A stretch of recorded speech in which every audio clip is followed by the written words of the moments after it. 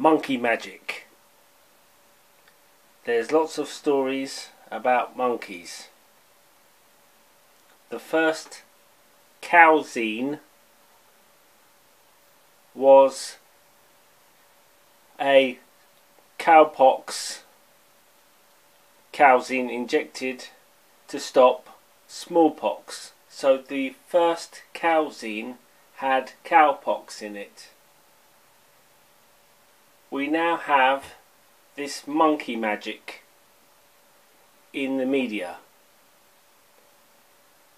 Is what people have taken, the cowzine, responsible for the monkey magic? And look at the irony of it, that the first cowzine to cure smallpox had cowpox. So the first cowzine was a pox, and now we have the monkey magic. We're going to have a look at monkey symbolism. Here we have the TV show Monkey Magic. Notice that magic is another word for alchemy. In the worlds before Monkey, primal chaos reigned. Heaven sought order, but the phoenix can fly only when its feathers are grown. The four worlds formed again and yet again, as endless eons wheeled and passed. Time and the pure essences of heaven, the moisture of the earth, the powers of the sun and the moon, all worked upon a certain rock old as creation, and it became magically fertile. That first egg was named Thought. Tathagata Buddha, the father Buddha, said, "With our thoughts we make the world." Elemental forces caused the egg to hatch. From it then came a stone monkey. The nature of monkey was irrepressible. So that is the introduction of monkey magic, which was filmed in Japan, but it's about China and Buddhism. And you see there how they believe that creation comes from thought. Thought is the crown chakra, which is the seventh chakra. So thought creates reality. Notice that in monkey magic, which I believe everything you see in the media is all predictive programming, that you have a character that is androgynous who represents higher thought. So the character which represents the highest thought in monkey magic is an androgynous character. If we look at the character Monkey, Monkey is given the gift of a magical staff from a dragon king, and is given the task of guarding the peach garden of immortality. But he eats the peaches and becomes immortal, and that's why he's buried under the mountain. That story is very similar to the story of Prometheus and of the Greek Titans. It is also similar to Lucifer and Satan, who Lucifer is the immortal angel, but he is imprisoned in another dimension.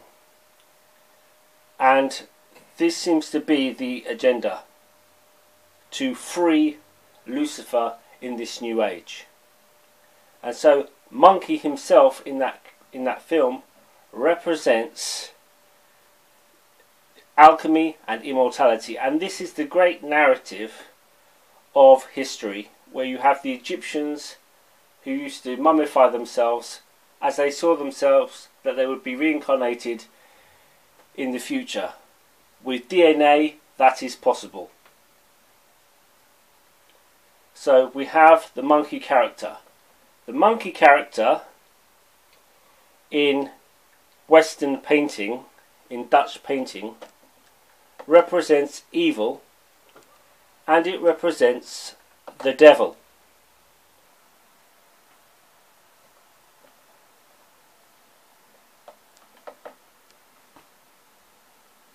In this painting by Jan Weenix, we have the carnal fruits at the base of the painting.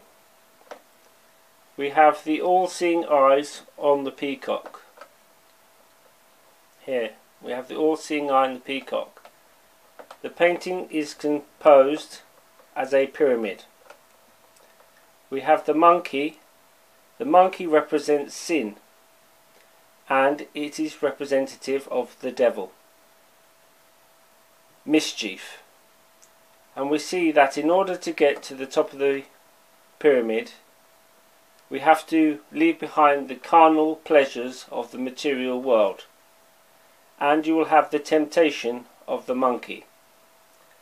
You have here towards the top of the pyramid, you have a satyr, which looks like a Baphomet. So as above, so below. And at the highest level, you have a phoenix. So in this painting by Jan Weenix, who was a painter of the 17th century, a Dutch painter, you have what is a pyramid,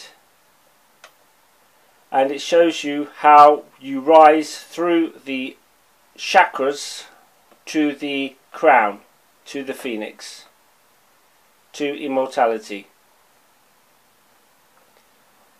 Jan Weenix, you can see his paintings in the Wallace collection.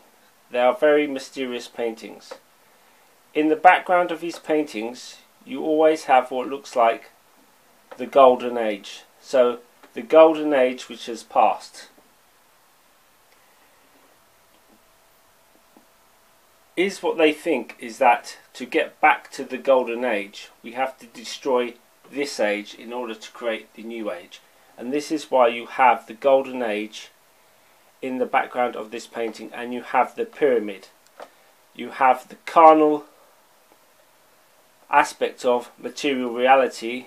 You have the trickster, which is the monkey, which represents the devil. You have the Baphomet, as above so below, and at the top you have Lucifer the phoenix, the immortality.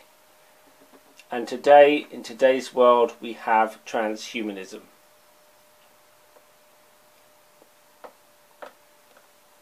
That is the artist Jan Weenix. You also have this painting by him, which shows a dog.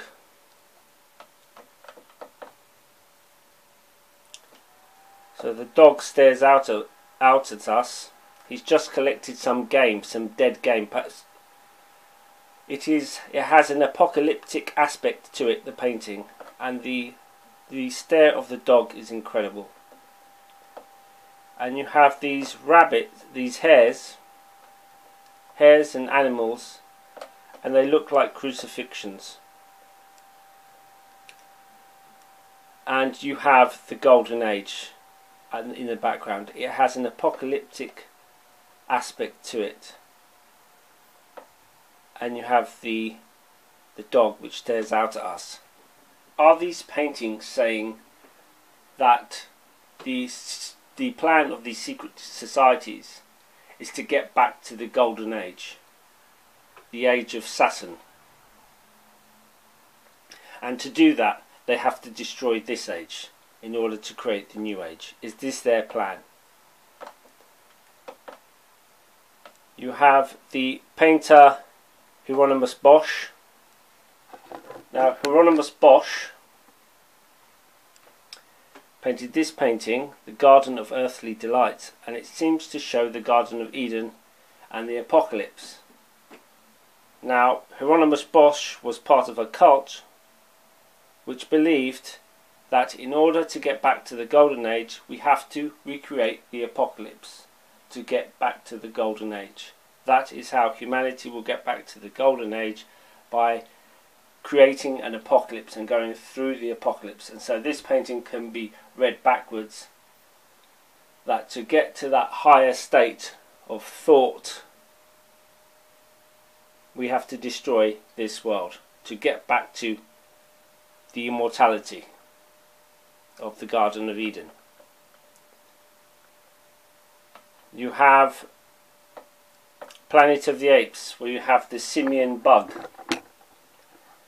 And so all these things are predictive programming. Notice that in the Planet of the Apes, in the first movie, you have the Statue of Liberty head on the beach. This is another reference and predictive programming about the wave, the tsunami that will hit America. All this is done by design. And what I say in my videos, I believe will come true. It's just, and we're in that timeline now where they want to try and destroy this age to create a new age. And they've been showing this through predictive programming all our lives. Thank you.